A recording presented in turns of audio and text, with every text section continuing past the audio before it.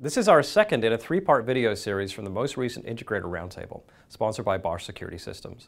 In this session, the integrators discussed the tremendous impact that global terrorism has had on security systems and their development. Right. It definitely opens opportunities for technology within our industry. Yeah. You know, I was watching a show last, Discovery Channel.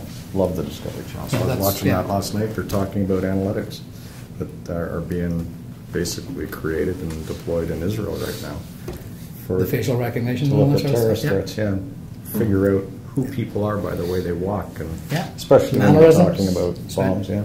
So it's very interesting. Then, to your point, talking about deployment, where citywide deployment now is a shared deployment. Yeah, exactly. Right? So now we have to look at how's our infrastructure put in place. Yeah. Who do we know that can create a citywide Wi-Fi deployment successfully and have the bandwidth to support the number of cameras? The constant kind of vigilance and in the news is helpful in the sense that it's driving public awareness that there needs to be public video surveillance and that kind of activity.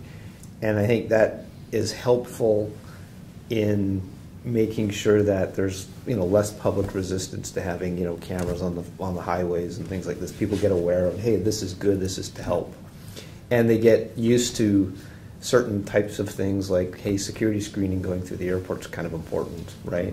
And so they become much more conditioned to doing certain things, which is helpful.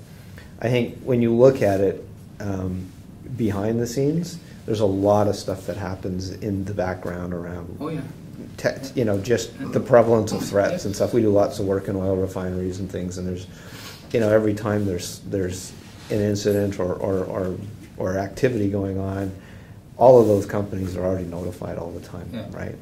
And because it's a very real, it's a constant, it's a constant threat. It's always there. I think the average consumer, Joe Public, sorry for jumping in, but I think they're becoming much more cognizant of the fact that they're responsible for their own safety as well. Yeah.